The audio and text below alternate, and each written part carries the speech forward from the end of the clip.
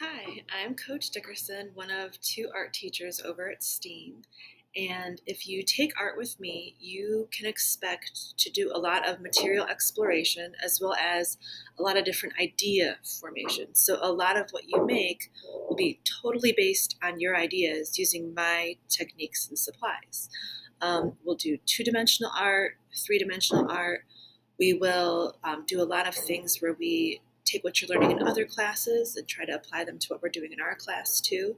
I want you to see how art can be used in and outside of the classroom, but most importantly, outside of the classroom, so you can understand that it's not just something that we teach in these four walls. It's something that you deal with every day. Hope to see you next year.